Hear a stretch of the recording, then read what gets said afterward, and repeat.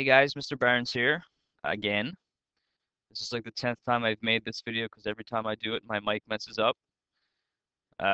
So hopefully this is the one. All right, so this is the first video of Unit 4 on circle geometry. So hopefully by making these videos that I give you guys a bit of an advantage on your public exam. Every little bit counts. And this first video is just a little review of Pythagorean Theorem. And I thought it might be neat to use some chord properties with this. And just doing a simple triangle problem. I thought it might be neat just to do some simple chord properties. Um, so let's see what we got here. This is our first question. Let me just read it to you. It says, the circle with center O shown. Oh, wait. My mom's calling. Just 1 second. And I'm back. Here we go. So I don't remember what I said before my mom called, so let's see where we're at. Circle of a center O shown has a diameter of 24 centimeters. So the diameter is 24 centimeters. That must mean that the radius is 12. So my radius is equal to 12 centimeters. And it says if a chord AC is 8 centimeters from the center, so here's the center A, and here's the chord AC that goes from one end of the circle to the other. So that's 8 centimeters. So what is the length of chord AC? So we're looking for this length. Now, one of the things that, one of the properties that we talked about in class, Mr. Elliott talked about with you guys, is that if you have a chord, like this one AC, that such that there's a line coming from the center of the circle and bisects the chord into two equal pieces, that we can say right here that there's a right angle. It basically creates a perpendicular bisector. So what ends up happening is that if we're looking for the whole distance chord AC, what we can do is find half the length. So we can call that half the length x, and we can create a right triangle. And here's our right triangle, and our radius, and a lot of people sometimes don't see this, is that the radius from the center to the edge of the circle is just this hypotenuse of 12.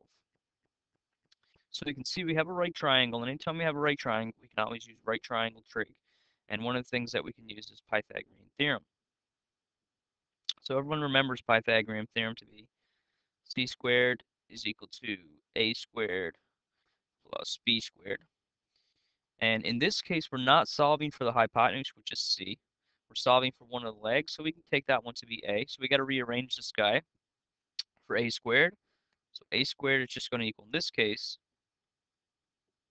c squared minus b squared. So I just basically subtracted b squared from both sides. So now let's fill in some blanks here. So a is just x, and c is 12 squared, and b is 8 squared. So we're left with 12 squared is 144, and 8 is 64. 8 squared is 64, so that's x squared. And then 144 minus 64 is just 80.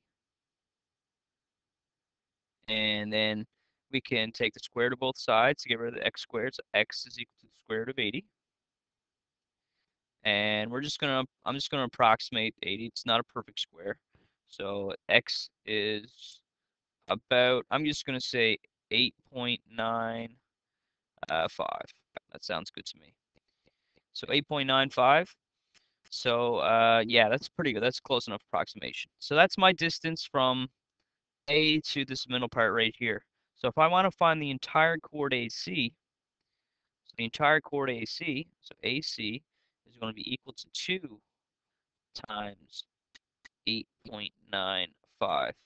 So that's somewhere, that should be somewhere in the ballpark of, I think it's 17.9 centimeters. I should also put my units on this guy. So the length of our chord is 17.9 centimeters. So the important thing to remember with this problem is, guys, if you're using Pythagorean theorem and you're not solving for one of the legs, then you have to square the hypotenuse and subtract, or sorry, if you are solving for one of the legs, you have to square the hypotenuse and subtract one of the other legs. You have to subtract if you're solving for one of the legs. And if you're not, then you just got to use the old trusty one here. All right, let's try one more problem, then I'll let you guys move on. All right, let's see. What is the length of chord? Let's just say AC. AC. So we're looking for this chord. So we have a slightly different situation here. We have what's a line coming from the center and is intersecting this chord at a right angle, even though it doesn't really look like it, but it is. Um, intersects this chord at a right angle. So if we have a line coming from the center and intersects the chord at a right angle, that means that this guy is perpendicularly bisected. So if we're looking for this chord AC again, we'll use half. And one thing that students sometimes have trouble finding that I've seen in the past is that when they have a radius given, it's 13, that sometimes you don't realize that they can move that around. Like I have a radius, this is a radius as well, from the center to here to make this right triangle. You really got to be able to visualize that right triangle. So what do you end up with? You end up with now your radius here. So again, we can use Pythagorean theorem again as well. So let's do that.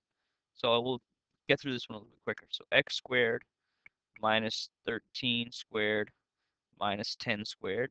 So we got x squared is equal to 169 minus 100, or x squared is equal to 69, or x is equal to the square root of 69, which square root of 64 is 8, so I'm just going to guess this guy to be about 8.3, somewhere in that ballpark.